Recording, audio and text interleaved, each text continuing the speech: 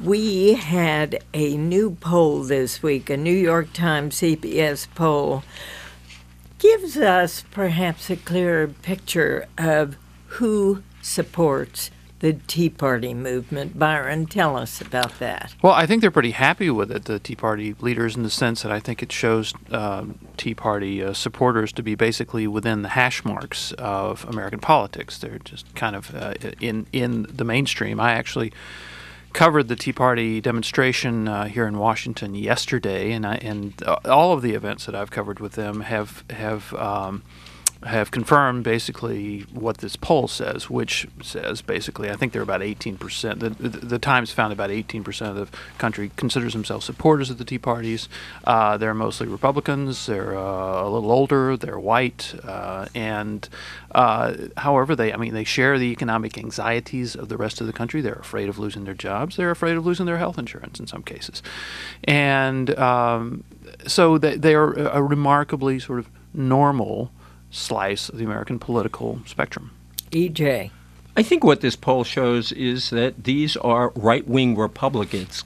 They are good old garden variety right-wing Republicans. They are older, they're more male, they are white, they are relatively affluent. If these guys are populists, they are very well-educated, well-heeled populists, which I think gives a lie to the notion that this is a populist movement. And to me, it raises also they are, Byron said mainstream, and I guess it's all in the eye of the beholder. I see this poll showing them well to the right of the American mainstream. One question in the poll: do you think it's a good idea or a bad idea to raise income taxes on households that make more than $250,000 a year? 54% of all of us say yes. Only 17% of the Tea Partiers say yes. They are more opposed to government action in all areas.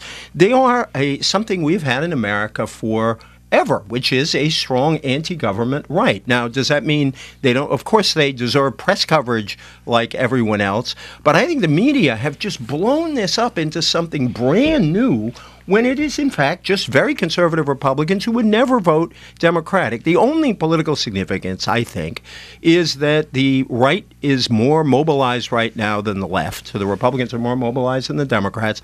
But we knew that, and the Democrats have a lot of work to do. But I think this should give people in the media pause in trying to invent this group as some brand new thing. It's just new anger because Democrats are in power. Somebody that is rising up. They don't appear to be an uprising, judging from this poll. I thought that the most interesting thing about them was the sort of common or garden variety thing, that they are comfortable. They're financially comfortable. They don't. They appear to be doing very well, and they all say that they feel fine about their personal incomes. Their personal economy is working, and the fact that they're mostly male and almost all white also, tells you something. Now, I thought in the very beginning of this that what we might be looking at was had a racial component, that these were a group of people that were, just completely undone by the notion that all of a sudden the United States had a black president. But looking at the poll, I think I'm wrong about that. I think that what we're looking at, as E.J. says, is a group of people that we've known about for a very long time, who've always been there, who represent a very conservative view of government, and they rise up whenever activist government is in charge, which is the case now. See, I think you were right in the first place. Actually, this poll does show a racial component. It doesn't show everything is race. It doesn't explain all opposition to Obama. Very interesting question. In recent years, do you think too much has been made of the problems facing black people, too little has been made, or is it about right?